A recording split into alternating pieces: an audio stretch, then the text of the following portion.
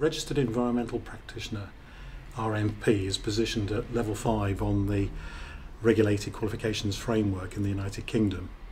To put that into context, that's the equivalent of an HND High National Diploma. Our other qualifications within IChemE are positioned at level 3, which is the Registered Environmental Technician, and level 7, which is the Chartered Environmentalist. So who do we think the REnvP should be aimed at? Well, anybody who has completed or is contemplating completing one of the new level 6 environmental practitioner apprenticeships should be an ideal candidate for this. The apprenticeship was introduced in September 2019 and it's positioned at level 6 on the qualifications framework, which is the equivalent of a bachelor's degree. And it's a combination of academic knowledge leading to the award of that degree and practical environmental experience.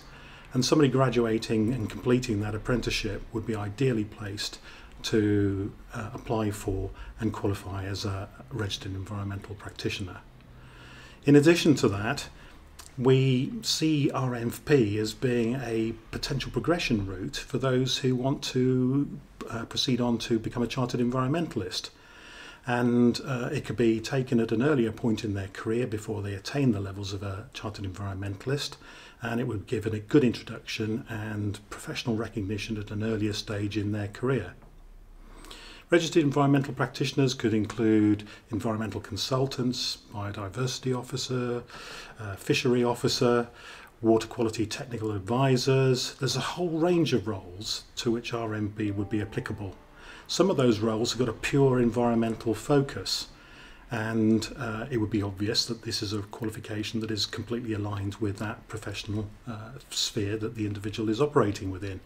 But equally, the qualification would be applicable to someone who perhaps has a different professional focus and for which the environmental practitioner element is a key, but not necessarily what they see as their core support.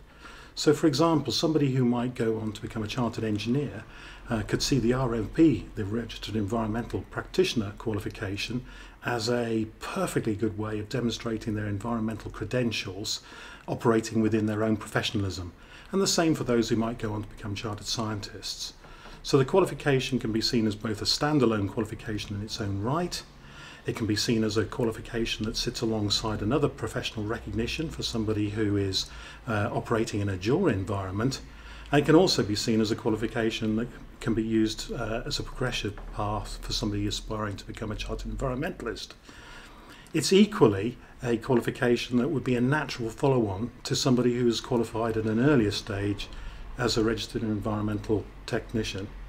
And it would be appropriate for those individuals as their career develops to either acquiring extra knowledge, building up their competencies, to see REnvP as being a natural next step as they develop on. And of course REnvP is a standalone qualification, perfectly credible and respectful in its own right.